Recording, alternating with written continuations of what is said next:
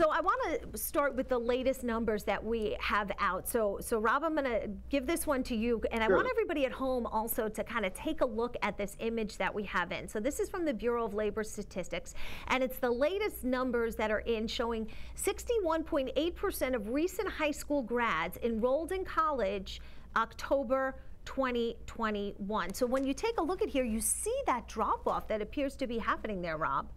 Yeah, Elizabeth. And this is something that's on the mind of deans of admission, college presidents across the country. And really, there are two issues at stake.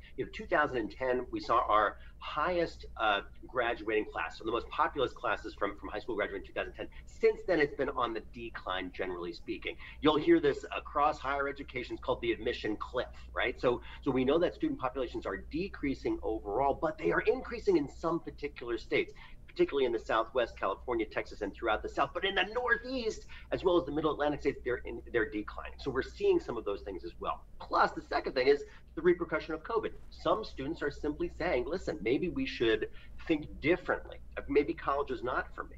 Or focusing on some of those certificate program or other things that might be attractive to them moving on. Literally voting with their feet. So those are the two things crossing the stream that are happening right now. Now, Dr. Nader, what are you seeing at Farmingdale? What we're seeing at Farmingdale is very much what Rob described. We are seeing in the Northeast a dramatic fall off in the number of high school graduates.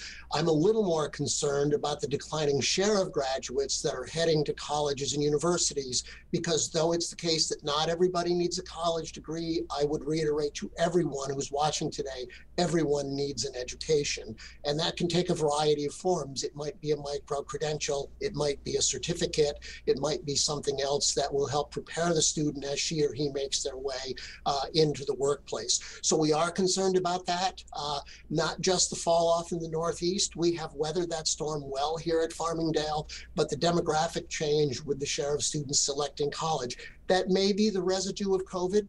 We'll have to wait and see. It's certainly upset some people's decision making, but we are monitoring that carefully.